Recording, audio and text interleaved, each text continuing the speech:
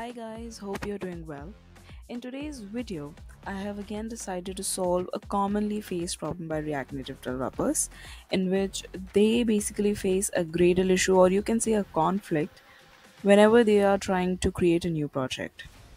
And one of the common root causes behind this particular issue or the error that you are facing is basically that the Gradle that the React Native command downloaded is actually advanced in accordance with the one that is operating in your Android Studio. And the second reason could be that the version is older as compared to the one that is operating in your Android Studio. So, in any of those cases, this particular solution is going to work wonders for you, and I can assure you that. Uh, Also, I would like to say that this particular solution is for Android people. So, if you're a developer who is developing an application for Android platforms, this solution is for you. But for iOS developers, I will look forward to that in the coming videos. But right now, this particular video is for Android people. So, without wasting any more time, I will start right away. Okay, so the next step that I'm going to do now is basically check the application that I have downloaded for React Native. And you know the command already. If you have been working on React Native, it is npx React Native init and your project name. So that is the basically command that I have already run, and I already have my project set up. So the next thing I'm going to check is whether my project is running or not. So for that, I'm going to write down the command for it, which is npx React Native run Android. So here it is running. Now I'll be checking whether this thing is going to actually give me an output or not. So we'll wait for some time and then we'll just check whether I get an output or not.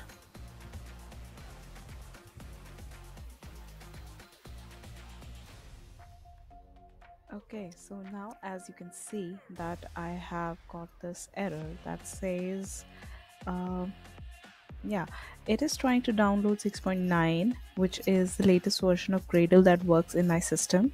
So basically it's trying to get that version of Gradle, but it's not getting it, hence it is throwing an error, which is why I'm getting all this error. And it also says that failed to install the application. Of course, it's not having the Gradle, hence it is not going to be able to install the application in my emulator. So we are going to fix this now. So for that, you need to go to the Android Studio. I have it in my top priority applications, so it will be opening, and let's see how this is going to get fixed. Okay, so it opens, and as you know that Android Studio opens the last project that you were working on, so it will be opening that, and I will go on to close this project so that we can open the one we are working on right now, which is Dear Derm. Okay, so in this I need to, yeah, it is here. And as I told, in this you need to open this Android part in this. So the first one, you need to find the project name, and then in that you need to open the Android one. Okay, so just click OK. It will be opening. It will take some time, as it will immediately fire some processes in which it will be updating, and also it will sync the project according to the latest Gradle as asked by the React Native project. Okay, so this is where your Gradle would get downloaded in accordance with the project that you are working on. So this step is very important, and this problem will be fixed with the help of Android Studio. Okay, so you need not go down to the website and download it exclusively, or you need any particular solution or cache clear. No, nothing of that sort you need to do. You just need to open your project in the Android Studio and let it do its task on its own. Even if you are no matter what version are you working on, it just doesn't matter, it will download the project for you. It will download the Gradle for you and sync the project according to the requirement. Okay, even if this thing doesn't gets fired automatically as soon as you open the project, then you can just go down this file, and here you need to just look for this thing. This needs to be activated. If any processes are currently working, then this will be in the deactivated or in the blurred mode.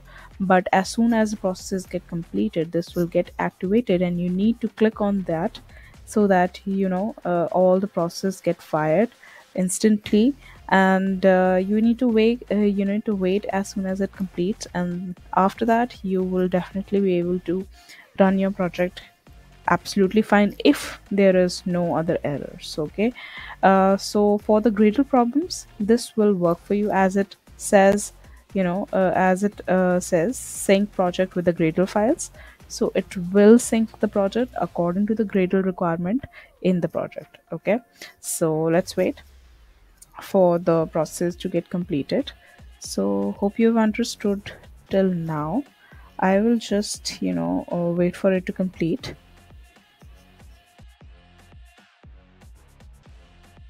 As you can see, all the updates have been done in my project, and I will see just how things work. So the first thing you need to check is everything working. So you need to do the debug thing.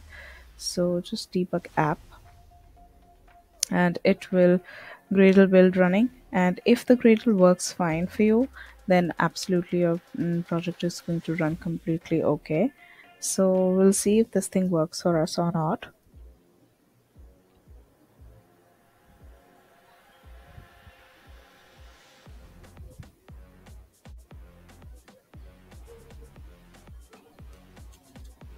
Okay, so what happens is that it says that your antivirus program might be impacting the build performance. So basically my antivirus is not letting the build open, but everything has worked fine for me. So I'll just check out if my project is going to run now or not. So I will just open my project in the CMD, and I will try to run it through the React Native command, which is npx react native run Android, and check if things work for me this time or not, because my Gradle has been okay and in sync with my project requirement, and I have the latest version of the Gradle downloaded for me. So I am hoping if things will work for me this time. Okay, so we'll just find that out in a few moments.